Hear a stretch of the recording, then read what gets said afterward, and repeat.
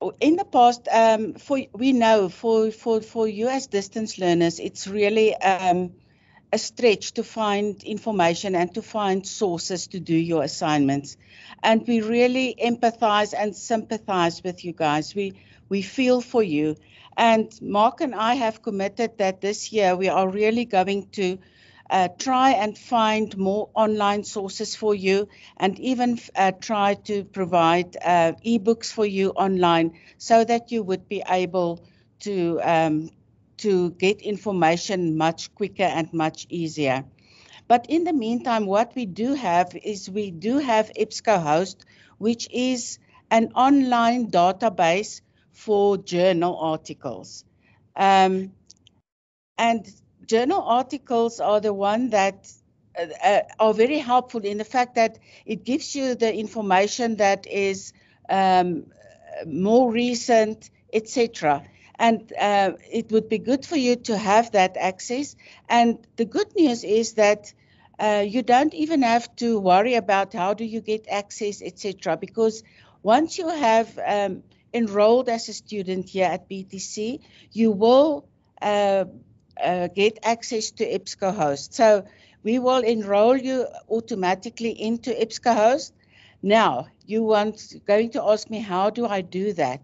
You're going to do that by receiving an email from us, from resources@btc.co.za. And in that resource, I'm going to give you a URL, so the address of where you need to go to. Please note that this is very important. If you search on your web browser EBSCO Host and you try to sign in from there, it's going to give you error messages, even though you may put in your login details. You need to use the portal that we provide for you to enter into EBSCO. So I will give you the URL as well as your username and your password that you're going to use. And once you've done that, then you will be able to go on to EBSCO and do your searches. Now, EBSCO is a very interesting search mechanism.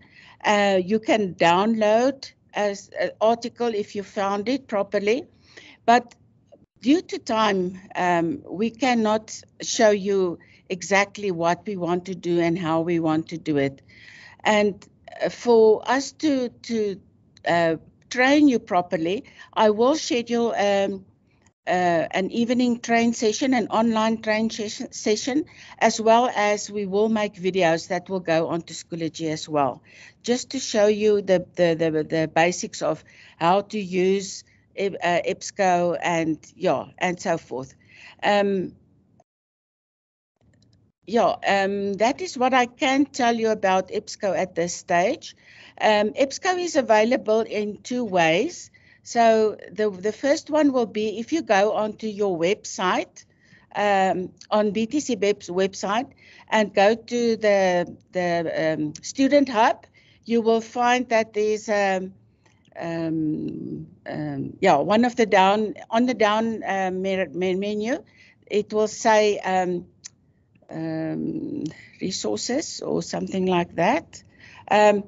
Sorry, let me just, I can't remember offhand, but yeah, so you click there and it will take you to the information page, and on that, Mark has very graciously made us a button to go on to, so if you click on it, it will automatically take you to the login details and things that are happening there.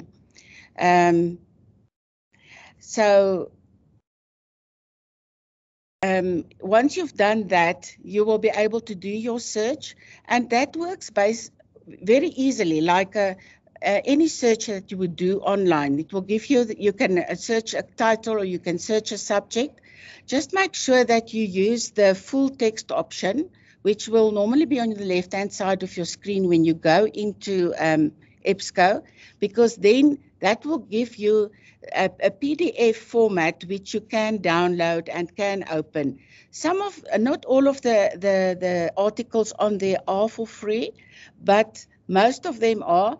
But if it doesn't give you a full text option, it means that you will have to pay if you want to make use of that specific resource. It's fine, Sacho, I think. Fine? Yeah, okay. Let us just, but there was another one, but that's fine. I'm just going, let me just see, that was that one. No. I can't see that now. Nee. Okay. Sorry, guys, I'm just quickly finding. I want to give you the right. When you go to the student hub, it was that one there. I don't know why it doesn't pick it up as a presentation. Yeah, so if you go to the student hub and you go to library, and if you scroll down, there you will find the button that will take you to EBSCO's login page where you can directly log in. Otherwise, you will have to paste that URL that I'm going to send you into your web browser and then take it from there. Go to your login and find it there. Does that make sense? Any questions? Are you now totally confused in what I've told you? Maybe at least if you can, even for those who are new students, new to education, just kind of explain a little bit about what a journal article actually is.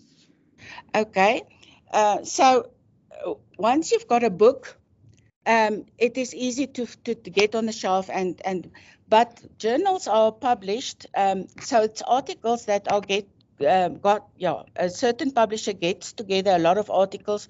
Mainly in our field, it will be, of course, theological, and there are also different, what do you call it? Different levels of things. So normally, if we talk about a magazine, it will be something like Joy magazine, and that is very easygoing, etc. Not to say that you cannot make use of that, but it is more written for your general public. When you want a theological, very theological article that concentrates more on your subject, then what we call those journal articles. And you can also go onto Google Scholar and find, if you type in your subject there, you will also find ebook resources as well as journal articles there. And that is also a very helpful way to go about finding information. Don't forget the people in your church or your pastor. They are also normally do have good resources in their own libraries that you most probably can use. Any of you have, or any of you already used EBSCO Host in the past? Ah, okay. I see a hand or two there going up, so that is good. But please try to make use of it. The college pays a lot of money to subscribe to that. There's another one, Sacho. Sorry, Sacho has managed to do this for us. Let me quickly just go. I can't make this smaller quickly so that she can say that one too, please, Sacho. Okay. Yeah, so where was I? Yeah, to make use of this, because the college is really trying to provide you with the necessary resources to make your studies a bit easier in that sense. But it is very useful to, desktop. Yeah, that's it. Thanks. Sacho is just a star here. Guys, Mark said that she knows anything about this BTC, but she knows everything about computers as well. No. Thank you. So, it's not the one? No. Yes, it is that. Is it? Yeah. Okay. Okay. Cool. All right. So yeah, basically what I've told you, let's quickly run through it. Automatically subscribed, you will receive an email from us. You will receive login details for us as well as the URL to use. There it is. It seems a little bit long, but don't worry, it will be in the email that you're going to receive.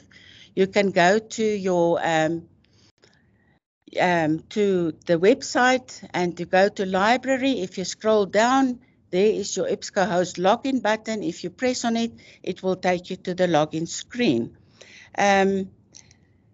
If you have any problems, you say for instance you don't receive an email, whatever, please contact us, send an email to resources@btc.co.za. That is the quickest way you're going to receive response, proper response, because sometimes I'm on the run here. Please remember, I'm also running the library. Sometimes I will be teaching. So if you want quick response, proper response, send an email and I will answer you as fully as possible on that. Okay. And that is in short what it is. An article is also a short version of on a topic, and I advise the students that if they start with something, a subject, and they don't really know what it is about, start with journal articles, because it will give you a short overview of the topic, and you will get familiar with that specific topic quite easier and quite quicker, so that then when you start using books and stuff, then you already know more or less what you are looking for and what to concentrate on. Is that a bit helpful? I hope that it will be. But as I said, at any stage, please just feel free to send an email, and yeah, with whatever questions, resources questions you have. I don't work with a bookstore, I must just tell you that. But anything that, you know, related to your assignments as well, I will try and help you as quickly as possible with that. Amazing. Thank you, Elise. There's a question here about when students can expect the email with login details. Give us about 2 weeks, because I also need to register you onto EBSCO, and there is quite a lot of you. But yeah, if you haven't received within the next 2 weeks an email, then you can pop me an email on resources, and I will definitely attend to it as immediately.